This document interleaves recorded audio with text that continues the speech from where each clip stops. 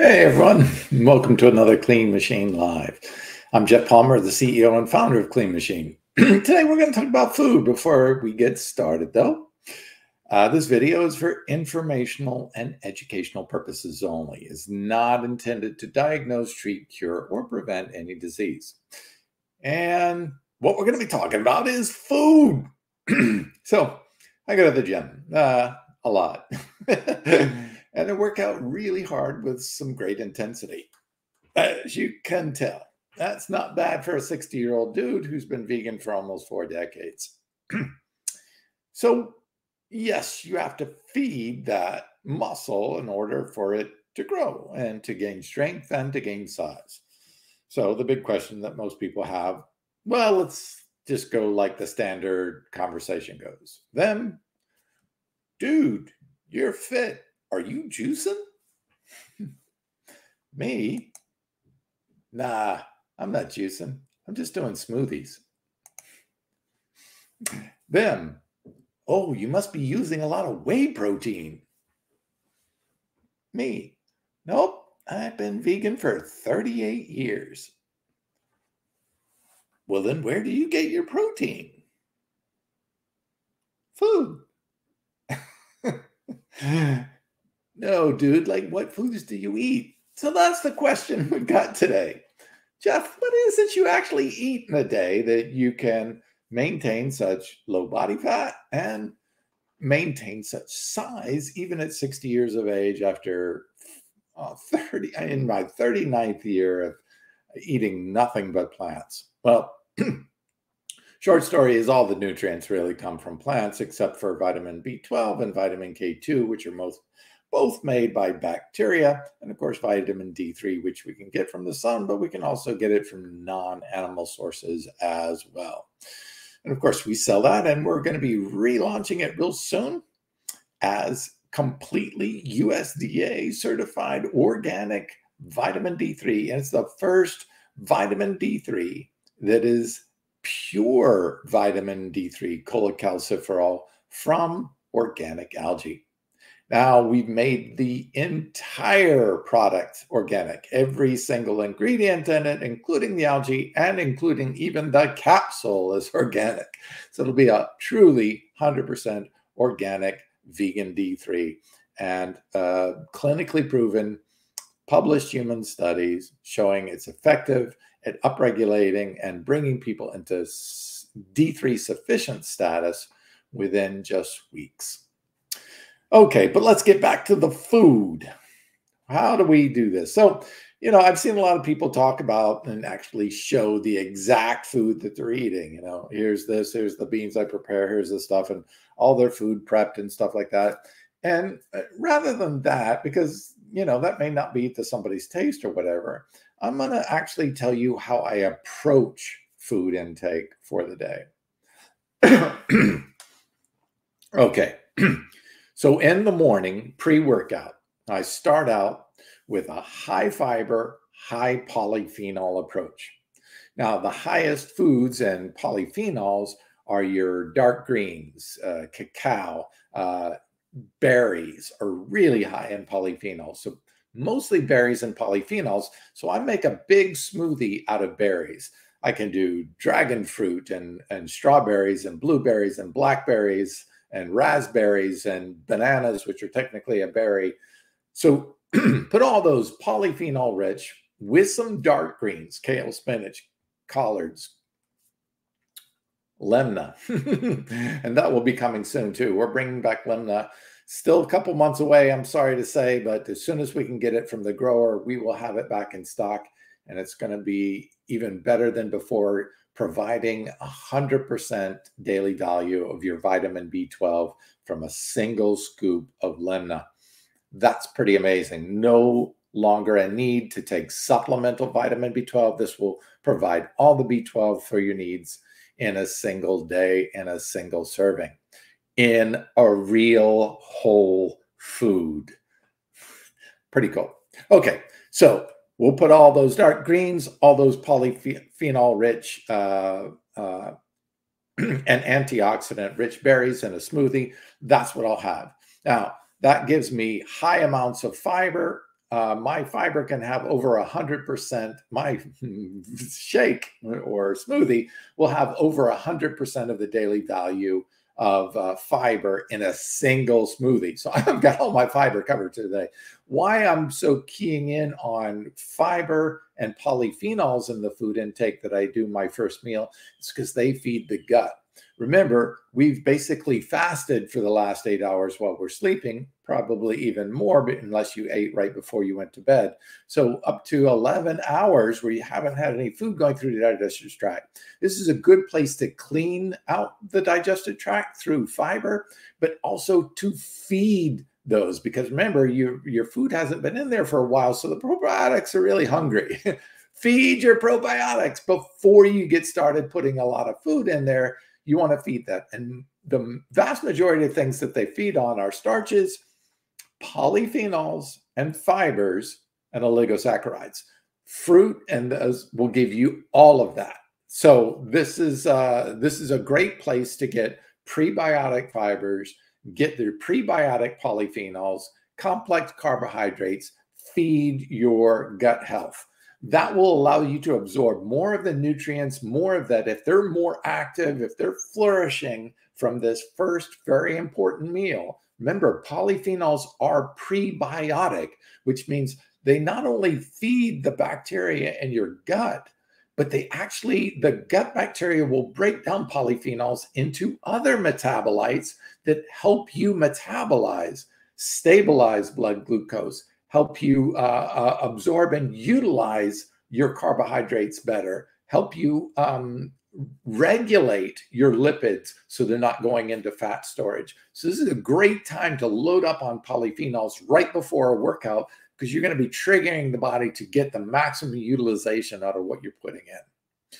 Okay, so I start out with a green tea and a chai tea. I mix green tea and chai tea together because green tea and black tea is just green tea that's been fermented. That's why it turns black. So you got a fermented version and a non-fermented green and black tea. When you combine them together, they give you different types of polyphenols, because one's fermented and one's in its whole food state. You're going to get two different types of polyphenols that are actively working to help you with your metabolism, fat burning, glucose use, and fat regulation too as well.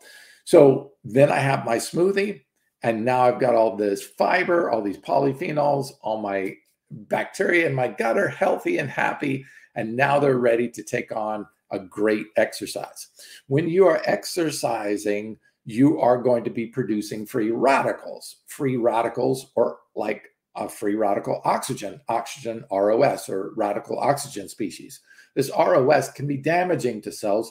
So this high antioxidant in all these fruits and in your green tea and your chai tea or your black tea, these will help you. Now, the reason I do chai tea instead of just plain black tea is chai tea has spices in it. Spices like cinnamon and nutmeg are even higher in antioxidant than blueberries and strawberries and things like this. So typically the foods that we eat are one level, and blueberries are right there, one of the top levels of antioxidants. But then you take spices and they're next level. They're way high. So the other way I could do a smoothie is, I'm in the mood for chocolate. Cacao is another great, loaded with polyphenols and antioxidants. So then I will do nuts, which are also rich sources of polyphenols. Let's go ahead and list some sources there. This study actually showed that diets highest in polyphenols have a 30% reduction in mortality. So not only are they helping you with your metabolism, helping you control and have a lean body, helping your gut health, they're actually extending lifespan too as well. And as you can see in the list right on this sheet, that berries, grapes, dark vegetables with lots of color. The more color there is to the vegetable or fruit, the greater the amounts of polyphenols in general. Green tea, black tea, chocolate, herbs and spices, which I just talked about, and nuts. So I can throw peanuts or almonds or walnuts into the smoothie with some cacao, with some blueberries, and there you have another powerful one. Throw some cinnamon in there, because remember, cinnamon, really high in antioxidants. You're loading the body up with antioxidants to antioxidation. You're breathing in a lot of oxygen to help your body burn fat, because that oxygen helps beta oxidize the lipids, the fats. That oxidation is what breaks apart the fats and releases it as carbon dioxide, which is why you breathe heavy, and water, which is why you sweat. So work out with enough intensity that you're breathing hard. That is fat leaving your body, because fat is carbon, hydrogen, and oxygen, or water and carbon dioxide. So when you break apart fat, you release that energy into the body and you breathe out that carbon dioxide and you sweat out or pee out that water, H2O. Carbon dioxide, oxygen, H2O, water, those form fats, carbs, protein. Protein just has another nitrogen molecule stuck onto it, but it all gets broken down that way and separated into this way. And that's why you breathe hard when you exercise, because you're bringing in oxidation to oxidize that fat and break it apart. And then you're breathing out the CO2 and sweating out the water, because that's the waste byproduct of breaking down fats, carbs, and even proteins. Okay, so this is really cool. You've got all these antioxidants in your body protecting you while you're working out. You've got these polyphenols and fiber priming your gut to say, okay, we're on fire now. We're hyperactive. Bring the food in and feed us. So the next meal is the afternoon meal. And this is where I load up on the proteins and fibers with seeds and beans and grains and nuts. I can take a couple of slices of Dave's power seed bread, loaded with omegas, loaded with seeds and nuts and whole grains.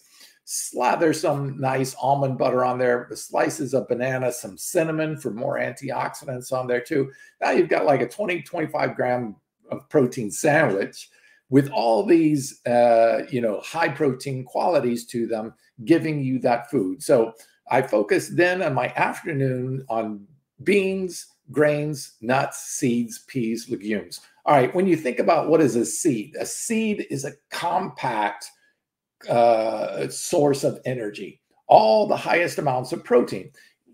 In the animal side of the food, what do you think is the highest source of protein? Eggs. Why? Because it's an entire chicken condensed down to an egg. That egg grows into a chicken, so it has a lot of condensed nutrition in it. Well, the same in the plant kingdom. You look at a plant and you have its seed. That seed grows into an entire plant. So you have a concentrated form of protein, concentrated form of starches and fibers, very rich in nutrients. So macronutrients especially, but also micronutrients. Okay, well, this will feed the body. So you've worked out, you've stressed the body, you said you need nutrients, you've primed your digestive tract with the polyphenols and that high fiber, high fruit, high berry, high dark greens in the morning. And now your body can absorb and utilize all those nutrients really well. Then in the evening, I focus on beans, grains, and vegetables and starches like sweet potatoes and things like that. This will give us the energy to do the recovery and healing and repairing as we sleep at night. A good big stir fry with lots of vegetables. Those are not only antioxidants, but anti-cancer agents like cruciferous vegetables and broccoli and Brussels sprouts and cauliflower. These are great. They're low calories, so you're not going to be adding to the fat stores while you sleep, but you're giving your body protective nutrients and you're giving your body nutrition so it can do the work of healing and repairing and recovering while you sleep. Now, if you think of that in these three different ways, prime your body with berries and fruits and greens in the morning, feed your gut. Second, feed the body with the high nutrient dense beans, greens, and grains and seeds. Then vegetables towards the end, especially if you can do a big dark green salad, lots of dark greens. Again, remember, the more dark and highly colored fruits, vegetables that you can get into your body, the better, because that's where all the rich nutrients are, micronutrients, macronutrients, fiber, polyphenols, phytonutrients, all of these rich sources that help your body heal and repair. That's why I'm at 60 years of age. I can have 17-inch arms, pushing 450 pounds on the decline bench press machine, Yeah, I can do that on a regular basis without injury because I am giving my body the nutrition. I am protecting it with high rates of polyphenols and antioxidants. And this is what allowing me to keep my skin youthful, to keep my body strong, and to be eating such a rich diet. Now, most people say, well, what are your macros? I don't even care about them. I work out with intensity. I work out with consistency regularly, and then I focus on nutrient density. So work out with intensity, be consistent, and make sure you're nutrient dense in your food choices. That's why I focus on these three groups. And then you can just have fun with that because the polyphenols actually help you burn fat better. There's a great study, and I'll talk more about it. I'll do a whole episode on it, called the Green Mediterranean Diet. If you want to look it up, just type in Google Green Mediterranean Diet study weight loss. Oh my. So they took people on a coaching, so a nutritional coaching that taught them how to eat to lose weight. Group 2 was they put them on the Mediterranean diet, which is mostly a whole food plant-based diet with some fish and a little bit of dairy. And then 3, they just added green tea, a little bit more nuts, and lemna. And the ones in the green Mediterranean diet with the lemna and the green tea and the nuts, they lost two times as much body fat as those on the Mediterranean diet. 2 times, 3 times more than those who got the actual coaching on how to lose weight. So this is incredible. This is the power of polyphenols. Look for those brightly colored fruits, especially berries, nuts, seeds. I'll put this back up here so that you can see it. These berries, anything that's brightly colored, grapes, and then green, black tea. Try to get those in on a daily basis if you can. Chocolate in its whole. Don't do the high sugar, high fat chocolate. Look for real cacao. You can get just a bag of cacao powder and add it to your smoothies. You can take cacao powder and peanut butter and just roll them into a ball. That's all you did. Two simple ingredients. Roll it into a ball. You can add a little maple syrup if you want it a little sweeter. And there you have a nice snack with 3 ingredients, all in their whole food state. And you've got good sources of monounsaturated fats. You've got healthy nuts in there. You can use different butters. You can use cashew butter or almond butter, things like this. So there's lots of ways you can approach this, and you can be really flexible if you are focusing on these whole food, plant-based, nutrient-rich, and polyphenol-rich foods.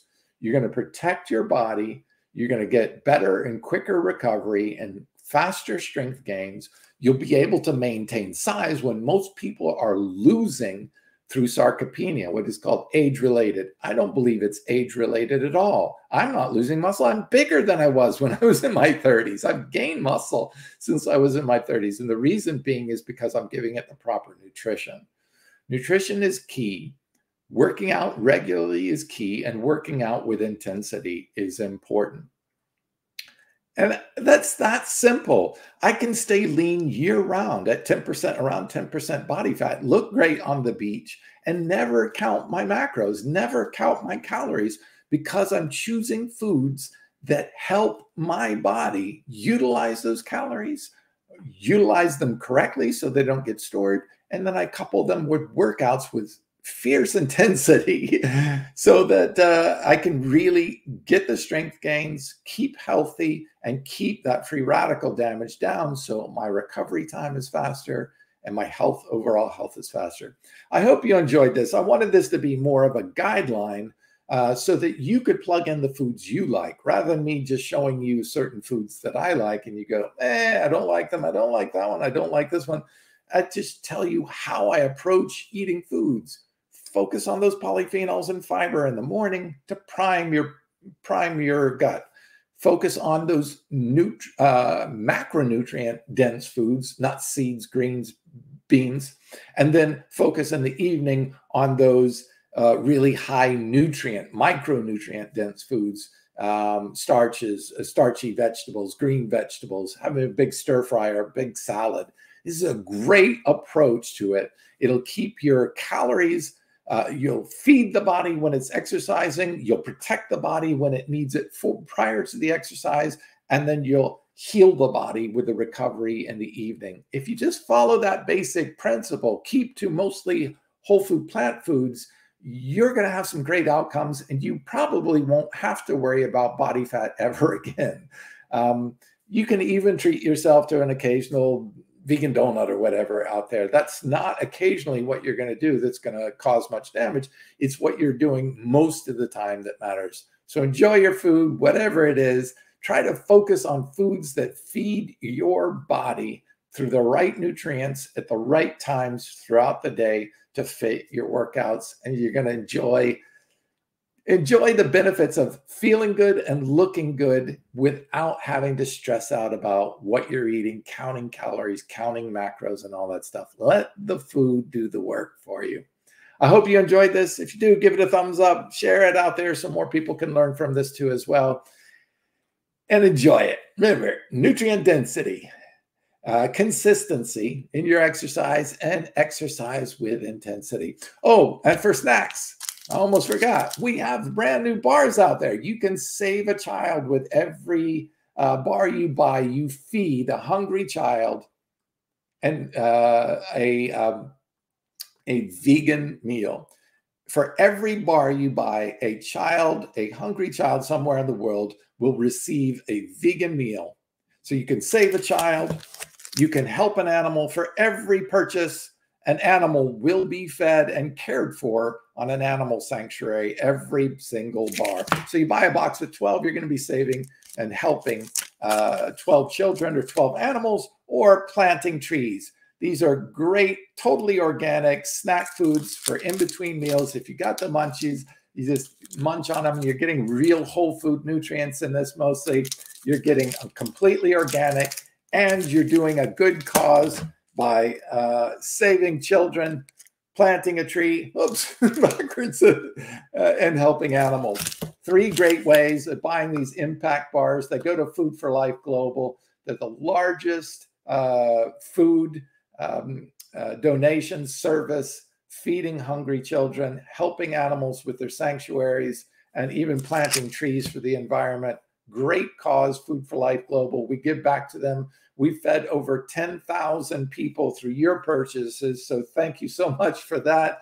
Thank you for supporting Food for Life Global. We're proud to be the first ones out there selling these impact bars with the cooperation of Food for Life Global. So you can buy them right on our website. Thank you for watching. I hope you enjoyed this. We'll see you next week.